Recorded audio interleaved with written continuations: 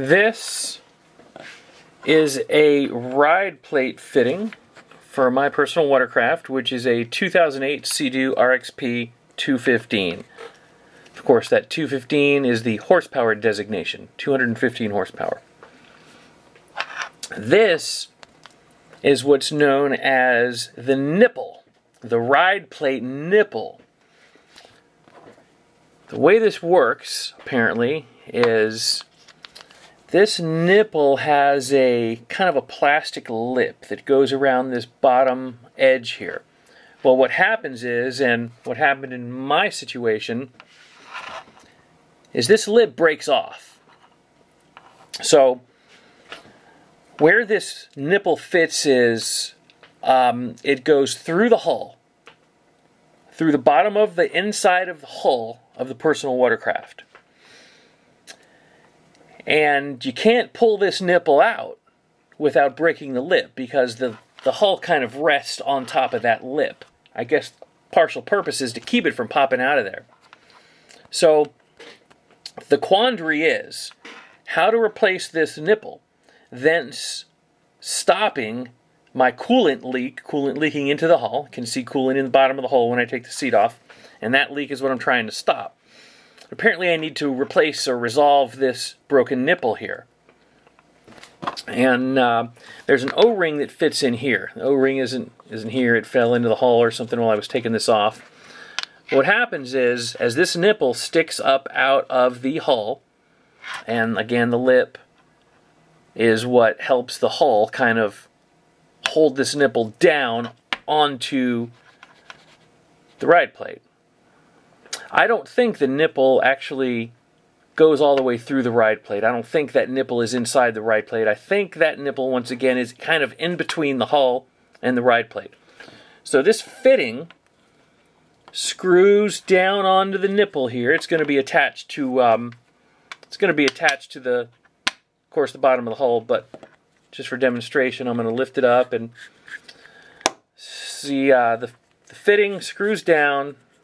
Once again, a O-ring sealer here, and then the hose, the coolant hose, attaches to the top of this fitting. So the guys at the dealership, as well as the kind of offshoot mechanics at the independently run personal watercraft repair shops, everybody's telling me the only way to do this is to take the ride plate off. The dealership's telling me to go ahead and replace the ride plate, whether or not it's messed up. It's an old ski, it's an '08, you might as well replace the ride plate, they're saying. So my goal is to repair this, to fix this coolant leak without taking that ride plate off and going through all that big job.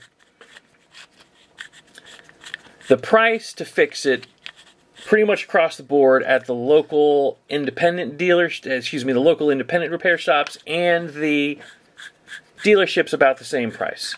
$600, parts and labor. So, and that's with the replacement of the ride plate. I might save a couple $100 without replacing the ride plate if I go to an independent shop. But the guys at the dealership where I go to, the guy that runs the shop is saying, go ahead and replace the ride plate. I don't think he'll do it unless I replace the ride plate. So my proposed solution here, as you may be now waiting with bated breath for me to hurry up and get to the solution, is, ta-da, this 3/4 inch piece of PVC. Now, my idea here is to put this PVC in here.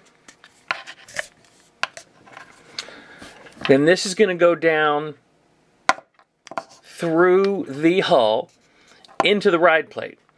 Now, if this pushes all the way down to the bottom of that ride plate, then of course the coolant is not going to be able to get out.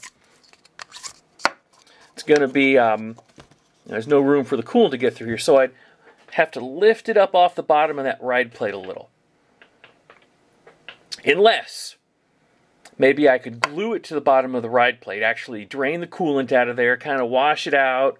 That's going to be a question I posed here, how to drain the coolant out of that ride plate. Then wash any residue, any coolant residue out of the ride plate, and take maybe a hair dryer to it, or just let it dry over time, and glue it to the actual bottom of that ride plate.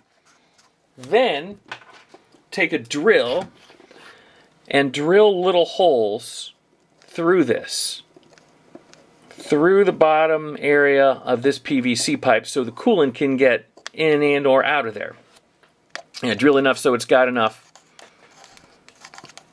ventilation per se, enough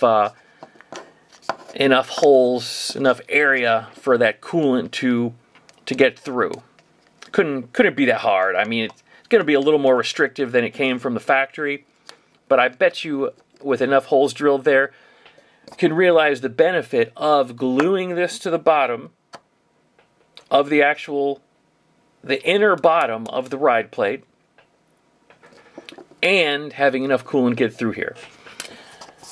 So the concern is going to be, at this point, how do you keep the coolant from leaking from the top of the ride plate / the inside of the hull, the bottom layer. You look in the engine compartment, you see the bottom of your hull, the inside bottom of your hull.